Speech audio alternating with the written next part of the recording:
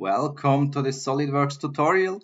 Today we talk about the rotation of sketches with the feature Revolve Cut and Revolved Boss that we can very easily create models like that. And for sure we will go step by step through everything and start from scratch and just see you in a second.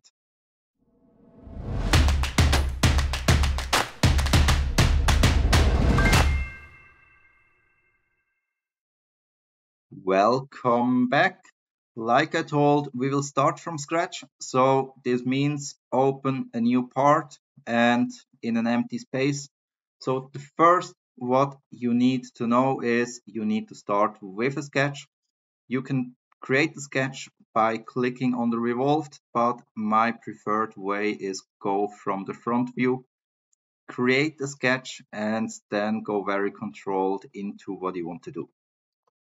So the first what we do is we draw a circle and we use additionally a line in the middle because like that we will start to create a ball. So I can cut away the bottom line and now we already have a body. So let's accept this and directly take a look what we can do with this one. So we click on the Revolved Boss. It wants to know which sketch we use. So click the sketch, go to the Revolved Boss. It doesn't know which one is the axis because we don't have a construction line. So I select the axis and like that we can create a perfectly shaped ball. We have access to how many degrees we want to rotate. So if we want to have a half ball or not, we can go into a second direction. We can say up to vertex if we have an other body in here, or up to surface, which is exactly the same working.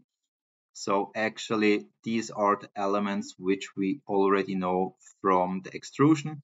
We can also make a thin feature with less millimeter at the end. So first take out the second direction and I don't know how is the size at the moment. So this he doesn't want to do. We will take a look at this later.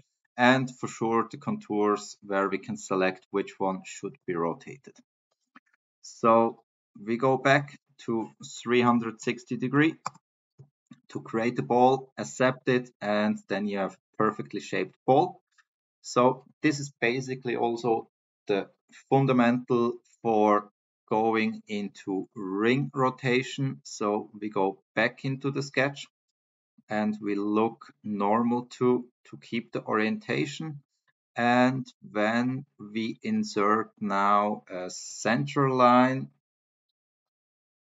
exactly in the center of the plane, then I move this a little bit down. We can close the sketch. It still draws a ball, but we can go into the feature now and we can change the axis line from the ball to the center of the room, and then it will start to create a ring. So also in here, because of having a hard corner here, we can use the fillet with, let's say, 3 millimeter, and the same we can do with the chamfer. So let's pick this one, add here one, and like that we can start updating our shape. So exactly the same we can work with the Revolve Cut. We will just do it now like that. Again, normal view. The problem is on the rotated body, you don't see where the body exactly is. So you can very easy work in the cutted view that you keep the orientation. So also from this side, we can add actually whatever we want. We can use circles, we can use other shapes, and it's very easy to cut out whatever you want in a circular way, like we will do it now. what we again need is the axis in the middle.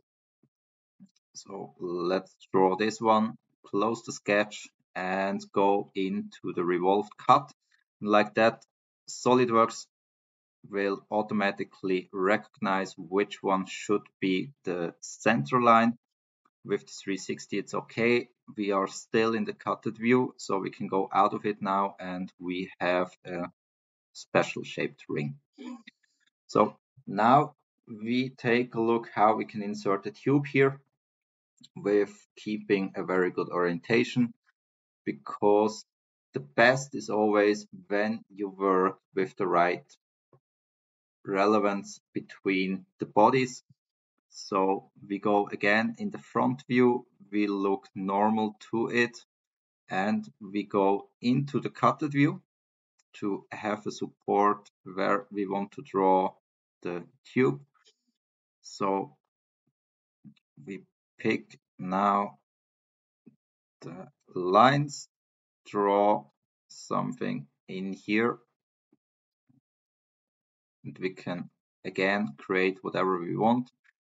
So we want to go with a full body, and for example also here you can go with a prepared circle where we can insert a ring again at the end. So we need to go down here a bit, then we go up again and we close the body. So also in here, when you want to keep the relation, you can have very often problem in the cutted view to get a relation between some elements, but this is also no problem because you can go into the original body, for example. You can show it with the eye, so you have the origin of it, and you can go with the smart dimension and link both sketches together, that you always keep the distance of 2 mm, for example. So let's take a look. We don't have an axis line at the moment. No, we have the axis line because we make a full body. So let's close this and make the Revolved Boss. At this time from this body, so we accept it and we go out of the cutted view, and like that we can merge things together. So now we want to insert here a ring also with the relation to this cut. First I will insert here a dimension, because then we have faster access afterwards. So let's make it 10. And we go again into the front view. We make a sketch, look normal too. Here we don't need the cutted view because we have the full inside. And when I want to create here a ring inside, we cannot pick the center line of this one. So we cannot merge it with the center line. And because of that, I again bring the sketch in front, which was the origin, so I make it visible. And as soon as we do this, we get both center point.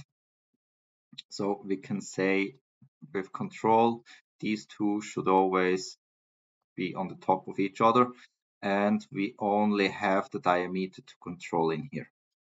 So what I also like is when I want to control here the distance all the time to, let's say, 2 mm, I usually go with a center line in here, because then I have a pick which is definitely for sure. So let's go with 2 mm distance. And the reason why we do this, we want to have it fully defined, so in black. And what I forgot in this case is the center line. So I go back into the sketch, I draw a center line, I close this, I hide this sketch again, I pick the sketch, go into the Revolved Boss to rotate this body, I accept it, and now we have it in here. So the point is, when we don't have this correlation of the sketch in here, then let's keep it on 1.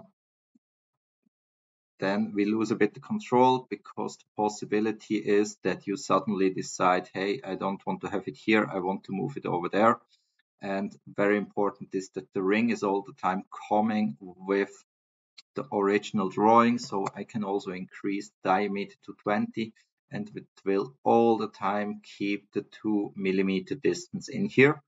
For sure, now all the others don't have a relation to each other, but this is basically how you can work with the rotation, with rotating bodies.